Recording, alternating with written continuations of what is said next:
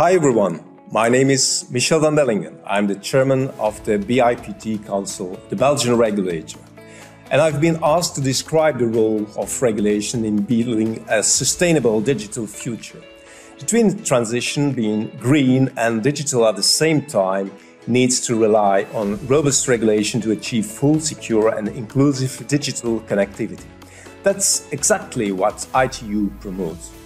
Regulation has to play a bigger role to lower the carbon footprints of the digital sector. In Belgium, the study we commissioned shows that sustainability of electronic communications networks is a major topic in our country for operators.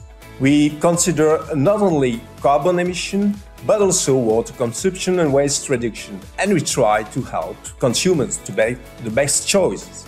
At European level, BIPT is actively involved in the work of sustainability done by BEREC.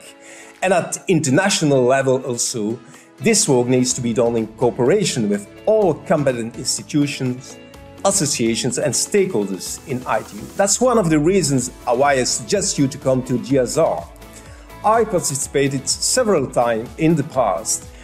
It was always a very fruitful and useful experience, especially in the COVID time when the BTD made huge efforts to keep dialogue between regulators going. I also participated in regulatory associations and I had the privilege to chair the RA meetings during GSR 20 as an incoming BEREC chair.